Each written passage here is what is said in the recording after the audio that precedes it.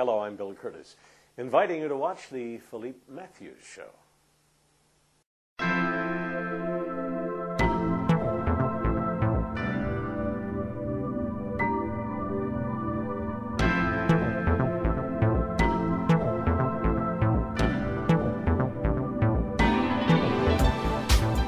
Welcome to the Philippe Matthews Show at thepmshow.tv. Named the Oprah of the Internet by Mark Victor Hansen, Philippe Matthews doesn't ask questions that are different. He simply asks questions that make a difference. The Philippe Matthews Show features entertainers, bestsellers, authors, thought leaders, change agents, and world-class experts in the field of personal, spiritual, and professional development. An internet marketing entrepreneur, Philippe is the creator of the How movement, dedicated to teaching people how to move from the mindset of hope to the process of how. If you are ready to take your life to the next level, move from the mindset of why to the mindset of why not. Tune in right now to this latest edition of the Philippe Matthews Show and watch your life grow. And we're back, ladies and gentlemen, with another brilliant mind on the Philippe Matthews Show. We have Dr. Louann Brizendine, best-selling author of two phenomenal books. One, of course, you know, it's called The Female Brain, and the other is called The Male Brain. And she is on the phone with me right now, calling in from the luscious San Francisco spot. How are you, Doc?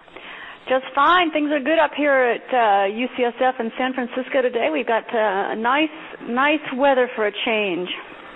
Fantastic. Well, every time I come to San Francisco, seemingly it's always nice weather. I don't know why. I always miss the bad weather, seemingly. I don't know what that is. You must have a lucky star. Now, you were born, are you from Sausalito, or what part of San Francisco are you from? You know, I was born in Kentucky. Well, excuse me. I was born in Hazard, Kentucky. So I'm a Midwesterner like you from the beginning. Oh. My folks hail from Kansas City, Des Moines, and Kentucky. So kind of that Midwestern swath there. All right, fantastic. So you moved to the West Coast for school. Right. Yeah, my father was a Protestant preacher, so we moved around a lot. Oh, wow. Now, this is interesting. Is this true where you originally went to Berkeley with the idea that you were going to be an architect? Yes, actually, I spent my first 2 years at UC Berkeley in architecture school, drafting, etc. And then I gradually decided there were only 2 women in my class in those days of about a couple hundred, so it wasn't exactly a welcoming place for women in those days. And my idea was I wanted to design environments for people, houses and things that would maximize their creativity, which was like my 18-year-old idea of what I wanted to do. And I didn't realize that I wanted to help design it from the inside out and the brain. So I got interested in neurobiology and hormones and behavior, since lots of my professors at UC Berkeley in those days were the greats and founders of the whole field of hormones and behavior. They were doing lots of work on sexual drive and testosterone those days, which was known but hadn't really been worked out quite as well, and looking at things like that hormone oxytocin. That's not OxyContin, it's oxytocin. That's right. There you go. And it's called the love hormone and the cuddle hormones. It's released when you cuddle or when you give a massage or you get a massage. Also, it's released in males and female brains at orgasm. Nice. So that was all being discovered there, and somehow I thought that was a pretty interesting, compelling career to go into, studying the brain and hormones and sex behavior. What else is more interesting at the age of 18, 19, 20? Absolutely. You're telling on yourself, Doc. You're telling on yourself. Now, that was during the feminist movement, too, so I was also a feminist, and participating in that whole movement at UC Berkeley, so... that's why I've gotten a lot of grief for writing this book, The Female Brain, because lots of feminists feel that it's anti-feminist, which I disagree with. But there you have it. Now you know all. I know all, and I feel great about it. And here's the thing: you graduated from UC Berkeley in neurobiology. You went to Yale in medicine, and Harvard Medical School in psychiatry. Right. Mike, aren't you tired? You know how it is. You never sort of look if any of us knew what our life was going to be like at 18, 19 for the next 20 years, we'd think, oh my God, that's too hard. I wouldn't do that. You know, you just play it day by day, year by year. You don't kind of look for it. But yeah, so UC Berkeley, then Yale, and then Harvard, and I stayed on faculty there in Boston and Harvard for a bunch of years after I finished there, before I got recruited out here to University of California, San Francisco. And I founded a clinic here in UCSF called the Women's Mood and Hormone Clinic. Oh, fantastic. We're going to talk about that as well. What I want to talk about is really your journey, not just as, a noted doctor, but also as a celebrity. I mean, fame is something that you really can't predict, and you sometimes don't even know how to manage it and handle it. But I want to know how your female brain changed as you began to ascend in becoming your own. And I mean, going from a student, and then the next thing you know, you're years later you're on Oprah. I mean, that's a big deal. And a best-selling author. Right. Well, it's going from being a doctor and a professor running a clinic to being in the middle of a big media storm and having the book published, translated, and now into 29 languages. So my gosh, it went viral worldwide. So that was a bit. It took me out of my comfort zone, shall we say? Absolutely. Like how did you adjust? I felt like I was drinking out of a fire hose every day. For the first 2 years that it all went viral. So it's like you're not prepared, but it's like a lot of things in life. It's like ready or not, here you are. Sure, absolutely. My goodness. So let's talk about the differences a little bit between the male and female brain. Out of all of this that you discovered, what were some of the aha moments that you? I mean, we all know some of the things that are normal. Okay, men like to we like to look at women and chase skirts. Okay, that's kind of, and women are a little bit more cerebral and intuitive. Those are some of the generalities that we all know of. What did you discover that was like, wow, I didn't see that coming? Well, I think what was so fascinating to me is, at the moment of conception, we either get an XX or an XY. So you guys have the XY, and we gals have what's called the double X. But then at 8 weeks of fetal life, the tiny testicles in the male start pumping out huge amounts of testosterone that marinates the brain and changes it into the male brain. So that by the time we're all born, we have a male brain or a female brain. But in that male brain, all that testosterone marination causes an area in the hypothalamus to grow to be 2.5 times larger than in the female. And you know what that area is called? It's called the area for sexual pursuit. Oh, okay. So fascinating. That was so that Mother Nature made it so you guys have a much larger area with more cells wiring your brain to sexually pursue fertile females. And fertile females are females that have large breasts, small waists, and plump hips, because estrogen is the thing that makes the female body have those curves and the breast tissue. So that male brain, you guys are actually wired for that, and between the ages of 9 and 15 in the boy, the testosterone level climbs 250% by the time he's 15, and that runs those circuits to make his brain and eyes and visual part of his brain track fertile females, so looking at the female figure. That is amazing, and I could see how you got in trouble.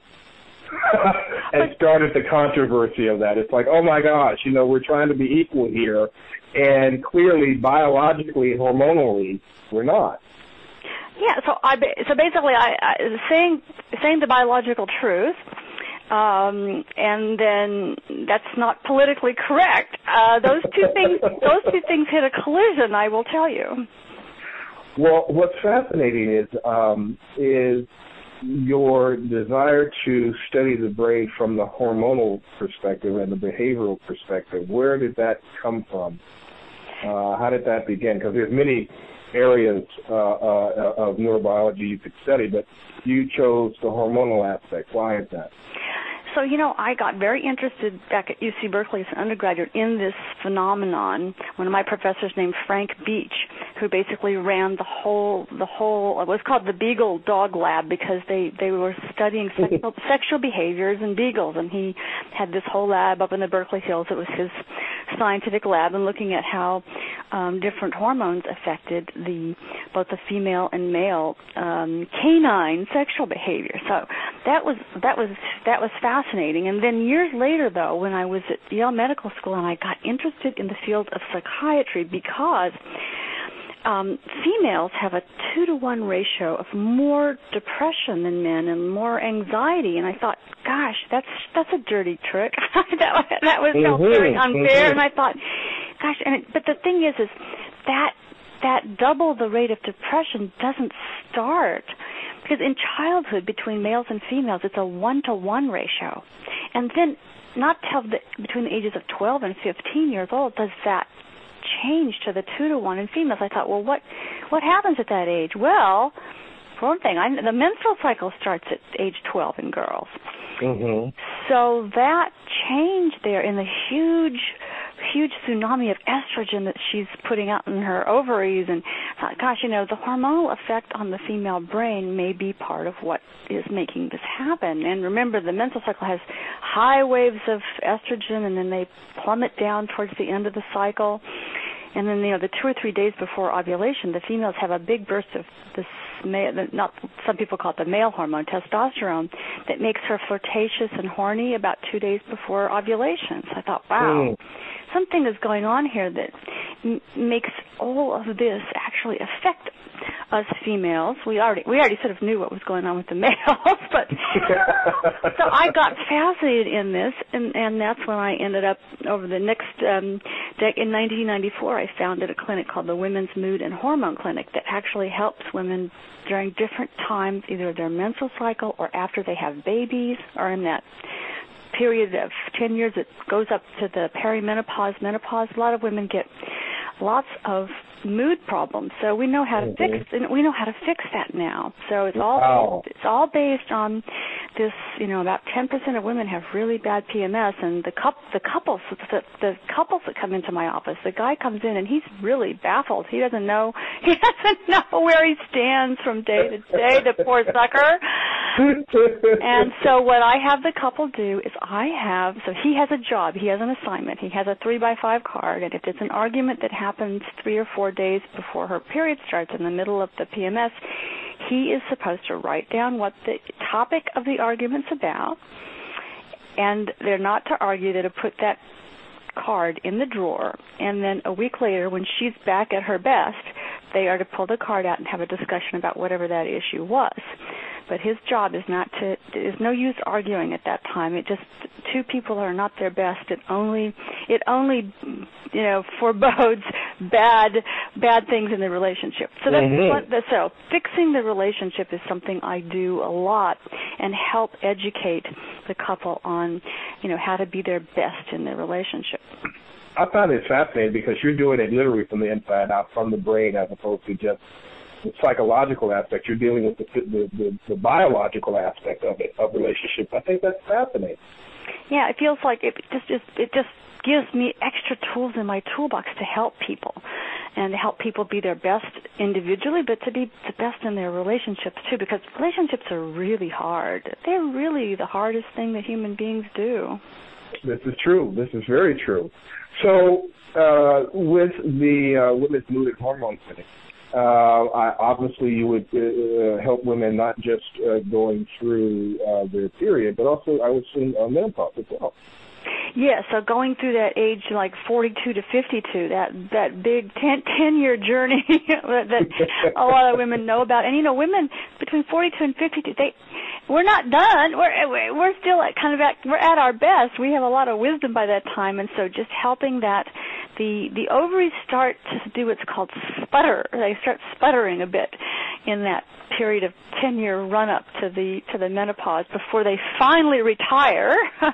The average age is 51 and a half in the United States of menopause. So that's when the ovaries retire on average. Some women are like 2 or 3 years before, some women are 2 or 3 years after, but that's how the build-up goes. And so how to keep the fluctuations from doing havoc on her sleep, on her mood, on her anxiety. And a lot of women come in at that time of their life, and there's a 13-fold increase in anxiety and depression in women in those 10 years leading up to the menopause that they never had before. So the women are thinking, there's nothing really wrong with my life. You know, I've got great kids. I've got a great husband.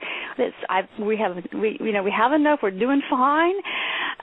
There's no reason for me to be feeling like this. So then we start to look at the hormonal aspect and put her back in balance. Wow, that is absolutely amazing. You know, something that I've really been longing to ask you when I had you on the show is dealing with how do men and women deal with, or how do their hormones, I should say, deal with the fluctuations and differences in their environment, and how much does one's environment affect them hormonally, or vice versa. You know what I'm saying? So give me an example. So an example would be someone who, you know, a boy or girl who is born into poverty, and what does that role play hormonally in terms of how do they handle this? Does the lack of having opportunity affect the brain hormonally? So you're pointing to a really, really cool area now of research in neuroscience and brain and hormone science, actually. And one of the fascinating things that happens, let's take the girls first. So born into a situation of either adversity or being born in America in a community where there's poverty, there's constant drug dealing, there's danger from being killed by stray bullets, you know, whatever the situation is, being robbed, being raped, you know, it's being in basically a war zone all the time, and never knowing whether you're safe and never knowing whether your bills are going to get paid. That experience in childhood, even though parents in those situations try their best often to protect their children from the effects of it, that's impossible to do. The interesting thing, the girls, it really affects their brain and their hormones that we know of in the following way, in many more ways than this, but this thing we know for sure is that they, because of that, get stimulated in their brain to go into puberty sooner. Fascinating. Now, that would seem to be bad news for those girls in a lot of ways, right? Because, you know, if you start your period at 9, 9 and a half, 10, you know, you're fully developed breasts by the time you're 10 and a half, 11, which a lot of girls in that community, there's a group of them that would seem to be bad for them. But what happens to the brain is when it gets all the stress from that kind of almost living in a war zone, Mother Nature made it so you would try to quickly become fertile so that you can procreate quickly before you get killed. Wow. So this is really a basic fight and flight response. You've got that, and it stimulates the brain to go into puberty earlier. Fascinating. And it has the opposite effect in the boys for some reason. It sometimes delays puberty in the boys. So the stress reaction in the female brain versus the stress reaction in the male brain is quite different. And scientists are fascinated by these, and lots of research is going on in this area. There's a very, very cool piece of, a lot of this is coming out of Montreal, out of Canada, out of a fellow named Michael Meany's work for about the last 15 years. But what they've discovered is that girls that have been really kind of grown up in abject poverty, but also in very stressful poverty situations, if they get some kind of a situation where there's increased safety and increased someone that is a safe person that they can relate to, say like a social worker at the school, in a lounge or something that's always open that the girls can go to, a lot of some of the traumas they experienced in childhood can basically kind of rescue some of their hormones and brain circuits. And the hypothesis is it can help them not go into puberty so quickly. Wow. So it can be reversed. There is a point where it can be reversed. Yes, that's exciting to me because to me what that means is that if we were, we've taken away the funding in schools for nurses to be at the school or for, music teachers or for all kinds of things that were places, and we don't forget having like a social worker or a lounge where just the girls can go hang out in the junior high years, say in grades 5 through the biggest bang for your buck for intervention would be grades 5 through 8. If you had that kind of a place where you had a very maternal kind of social worker in a girls' lounge, just at any school, could really be useful to a lot of those in a biological, hormonal, and a brain circuit sense.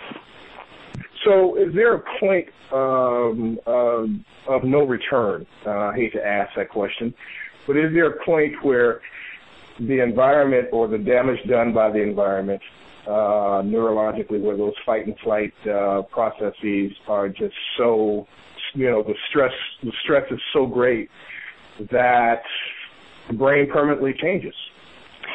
The brain is what we call, the concept of plasticity. The word plastic sounds like maybe something that's a hard plastic, but the concept in brain science is it's kind of like molten plastic. It can form into other shapes, and then you can heat it up and it can form into others. So that concept in brain science is basically very new and has been able to show that it's never too late to rehabilitate the brain, the hormones, the body, the mind is possible at all ages, even into old age. So even though you had traumas and grew up in an adverse environment early in life, that does not mean that you cannot reform new brain circuits to take over from those old.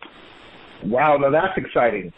It's very exciting, and it speaks, it means that at any point that someone is able to intervene in a helpful way for a person who had lots of early trauma, early abuse, early neglect, grew up in an impoverished environment where basically they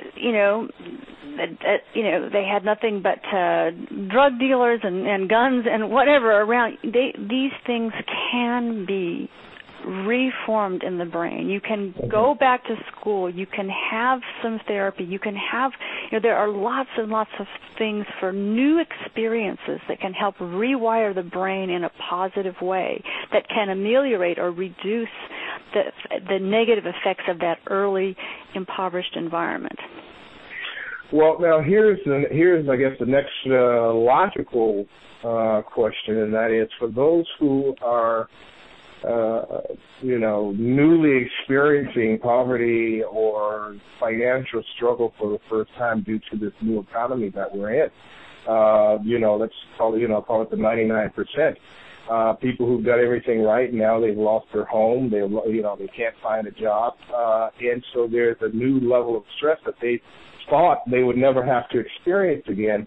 How are they affected hormonally? How is the brain affected hormonally by both men and women with this new level of life stress?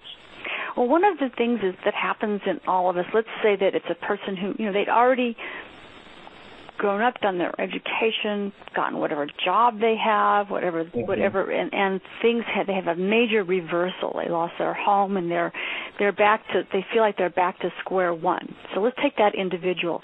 That person had already, let's take a man, for example, and let's say that whatever job he had was something that he was, that he brought home a regular paycheck, he paid whatever bills he could pay, and he felt like he had an identity as as he had something in the world. Mm-hmm. And that was his identity, who he was, who he had become. And all of a sudden, that's ripped away. The rug is pulled out from under him. And all of a sudden, he's feeling he's feeling baffled, and all of a sudden his identity is who he is as a person has changed. Not just the stress of the circumstances of how he's going to make ends meet, but who he is comes into question as well. So it is a major shock to the entire system, major stress reaction to the entire system in a person that is in that kind of situation. So it's basically a ongoing stress and shock to both the brain and the person's identity. So again, though, that is something that can be rehabilitated, or is there a certain point of age that it becomes more difficult? Well, it's always difficult no matter when something like that happens, but the good news is that, yes, the rehabilitation, that the person's circumstances as they change for the better can basically help them reestablish who they were. And the person in general, when you have a period of adversity and as you climb back out of that adversity, that experience of adversity, actually, people will look back and they will tell you, I'm sure you've interviewed someone in your program, they will tell you that it's made them a better person. Mm-hmm. So is it almost like, I'm sorry, go ahead. What our brain does with adversity or with bad experiences, once we've already formed our identity as an adult, is that we find a way to incorporate those adverse experiences and to reweave those into our identity and basically learn from them. The human brain is the most complex, fastest learning machine that we know. It's the best learning machine there is, and humans will learn from their adverse experiences and take it and make a better brain out of it. Incredible. It reminds me of how the white cells protect the body and take a foreign invasion and mimic it and then create an antibody to protect us against it. I mean, it seems like the brain psychologically and even neurobiologically does the same thing. Exactly, it does. It basically, adverse experiences, the brain, the whole brain circuit starts to figure it out and figure out how to prevent and counteract having any of that ever affect it again. So it's really almost like the brain cells are a whole immune system unto their own. You're exactly right. That is absolutely fascinating to me. Learned helplessness, that whole part of psychology of being defeated so many times, failing so many times that you just lose the impetus to try again. That connected to the environment, either when you're a child or an adult, that can be overwritten. That can be changed. You basically just take the DVD and you just push the rewrite button and you start working it over again. And that the concept of learned helplessness and depression and losing your motivation, that's kind of a natural response to all of us. We kind of feel like, oh gosh, why should we even try? Blah blah blah. I mean, we talk to ourselves that way. But pretty soon, other things will kick in. And, you basically start to realize, if I think down that pathway, it leads to nowhere good. I need to not allow my brain to go down that pathway. I need to cut it off at the pass and just make it go down a different pathway. Incredible. So how can people get in contact with you, Doc? I've got more questions, but I want to just pause for the call to find out how can people get in contact with your website and your. Yeah, if they just Google the female brain, Dr. Louann, the female brain, Dr. Louann, that'll take them straight to my website and to all of the information and all the things at UCSF and everything. So it's Dr. Louann, author of The Female Brain. Fantastic. All right, so let's talk about the drive to succeed, which both men and women have. But would you suggest that they handle that or go for it differently, the drive to succeed and earn money? So I think that one of the things that every culture has a set of values that says, okay, this is what men do to be successful, and this is what women do to be successful. I mean, there is a piece of the culture that creates the gender objectives. And for men, it's always been in all cultures, the man is supposed to collect resources. And that could be money and status and power. I mean, if a man collects resources, then females actually will choose to mate with males with more resources, even if they're not as good looking. They'll choose that. The men do the opposite. That's blatantly obvious in the world too. Yeah, this is just biologically. It's biologically written, but we also, all of us, know it just from observation. So, the male drive to collect resources is also his way of attracting mates. And that men in power will tell you that one of the nicest things about being a man in power is that they have women throwing themselves at them all the time. And that was every teenage boy's dream, right? Absolutely. So that's a pretty clear pathway for the motivation that's got to do with procreation for men, is that the way to attract mates is to get resources and power. Now, for females, it's a more complicated thing these days, because that motivation in that direction is not, she's not going to, power and money and resources for a female doesn't attract the mates that she wants. It may attract a lot of suitors, but it may not attract the mates that she had in mind. Different. So it's different. It's a big, that is a big difference in the arena of jobs and money and power and collecting resources. Females, basically, in all cultures, there's a lot of blame to the media for making it so that, females want to look this way or look that way or be skinny or be whatever it is. And wear this and wear that and carry these purses or these shoes. In every culture, though, you think about it, let's take some primitive cultures. The ones where the women will stretch their earlobes or stretch their necks or their lips. Now, in those cultures, the little girls 9, 10, 11 years old, they cannot wait to be able to do that, because in their culture, that's what's beautiful. And to be able to become beautiful, it means that's the way you attract mates. That's the way you attract males in that culture, is by adorning yourself in some kind of way or changing your body shape in some kind of way that attracts males. So in every culture, females want, one of their big motivations and drives is to be as attractive as possible. Think about the fashion and cosmetic industry. I mean, it lives on that. But my point is, those industries don't create the motivation. The motivation is in us biologically. Wow. The female brain is wired to want to be attractive to males and to pull male attention to her. So you can see how these line up. And these are not absolute hard-written gender. It's not that every woman, every man does this to the nth degree. But this is just part of how our biological brains and hormones are wired for the mating game that Mother Nature.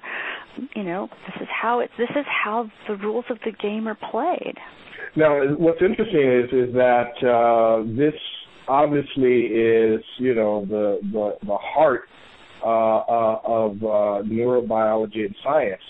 However, there are brains that I don't know if I would use the term just get discombobulated.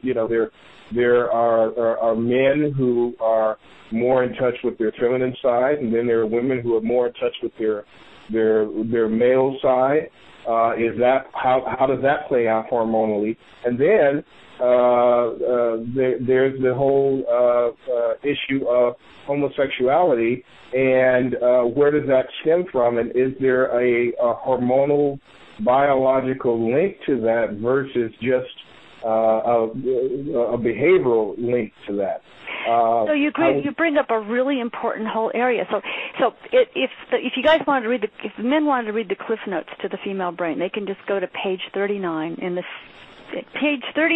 female brain, and they'll get all they need. And that's kind of the average, typical female heterosexual brain. So we're talking about in that area. And in the male brain, the women can just turn to page 33 and get all they need to know about the average, typical heterosexual male. Now, okay. That's so let's for the moment leave behind the average, typical, straight male and female, and let's go to people that are same-sex attracted. And in both of the books, I have written everything that we know biologically about the gay male brain is in Appendix 1, and everything we know about the gay female brain, or the female brain and sexual orientation, is in also Appendix 1. So I wanted to and it's a very easy read. You don't need to have any science background to read this. But so I'll just give it to you in a nutshell, though, because what we do know now, scientists know that the biology and the wiring of the brain, by the time we're born, your brain is either wired to be same-sex attracted or opposite-sex attracted. By the time we're born. Yeah, by the time we're born. I mean, it's already in the circuits. Obviously, it's not. It doesn't sort of express itself until puberty.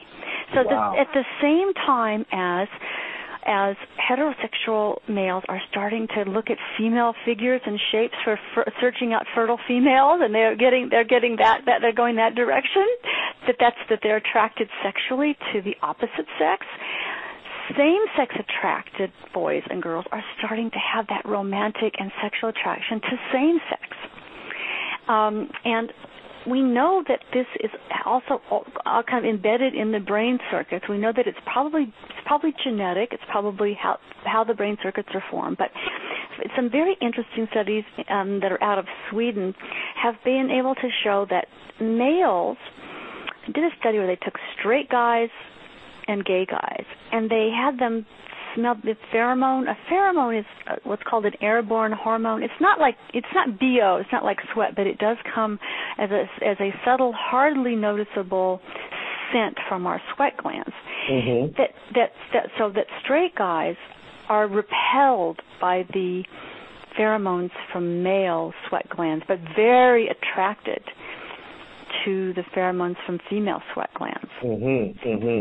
Now, gay guys are they're sort of disgusted by the pheromones from female sweat glands, but they're very sexually attracted to those from male sweat glands. Fascinating, okay. And the nice thing about looking at that is that these tests, they don't even know what they're being tested for, and they're scanning their brains in the brain scanner to look at the whole circuitry for attraction.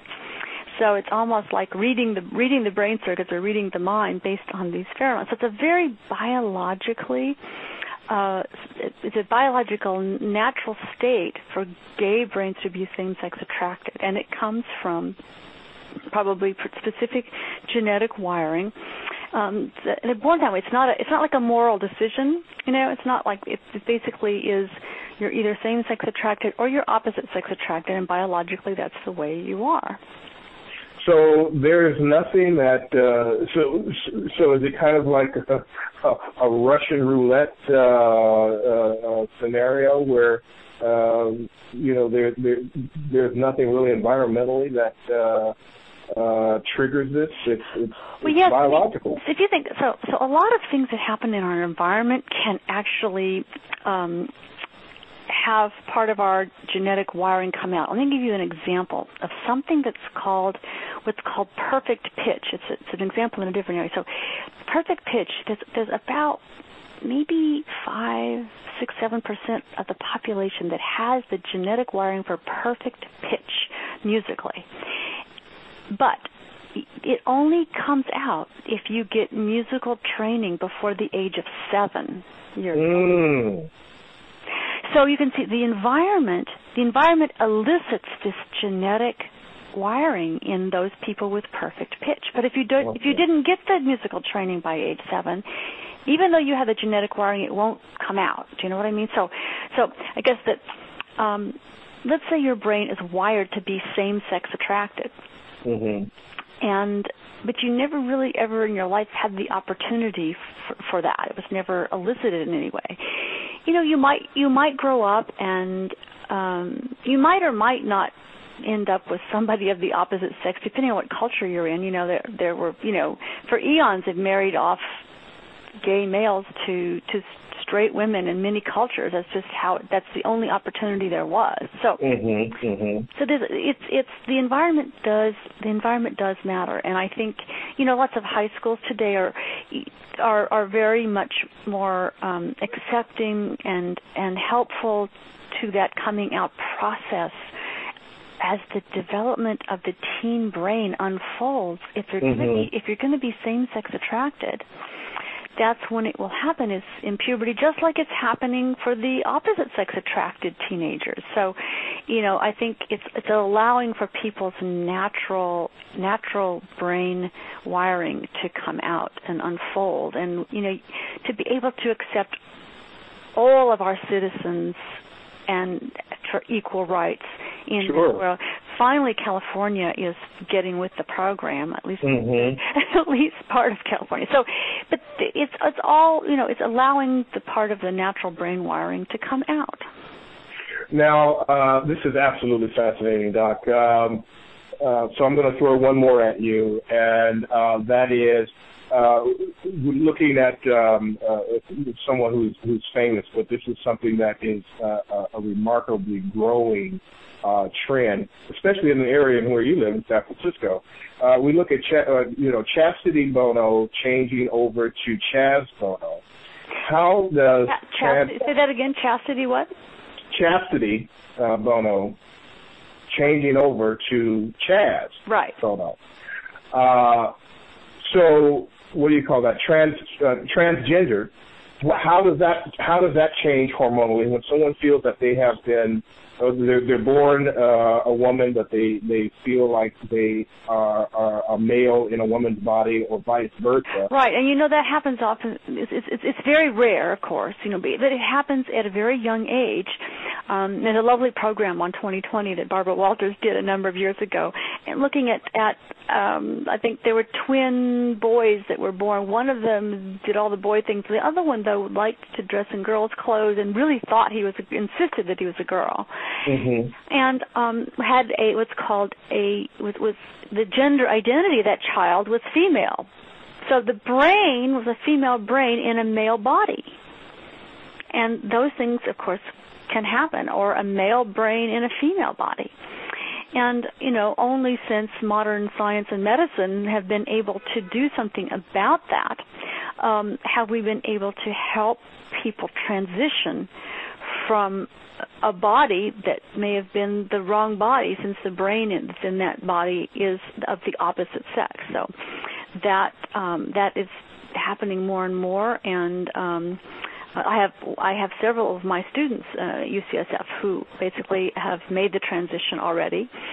I know one of my male students who had been born female, he transitioned over, and, you know, they give you the testosterone, and it takes a lot of years to transition over. And he says the only sad thing is that as he got more testosterone, he got into his adult years and transitioning to male, he also went bald. And as a girl, when he was younger, he used to have a wonderful head of hair. So.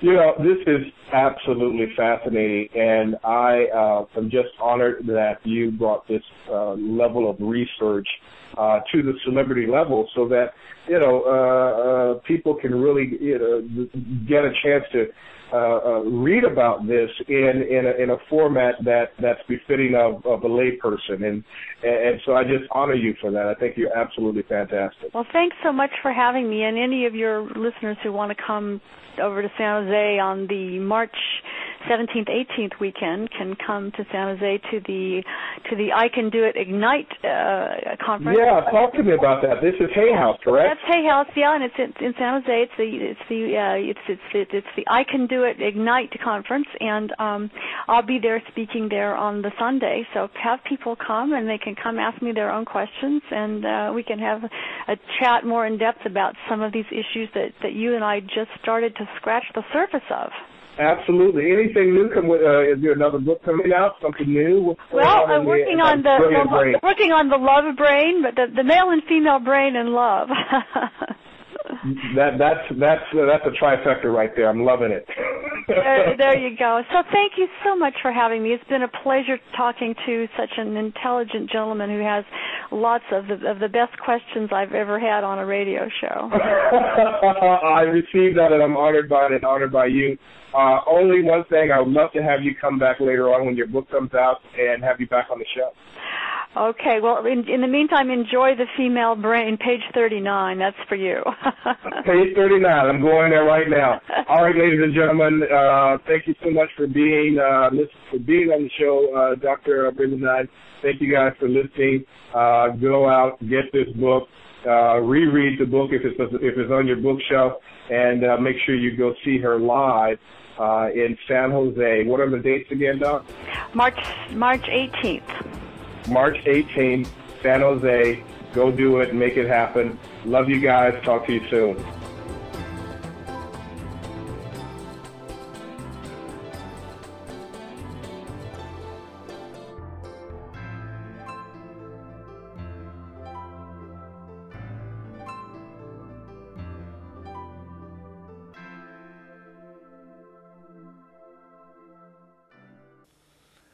You know, you're watching the Philippe Matthews shows. Now, let me just give you my opinion. He is the Oprah of internet. What that means is that he is getting together the biggest audience of people that want to make a difference in the world. And if that's you, you keep watching.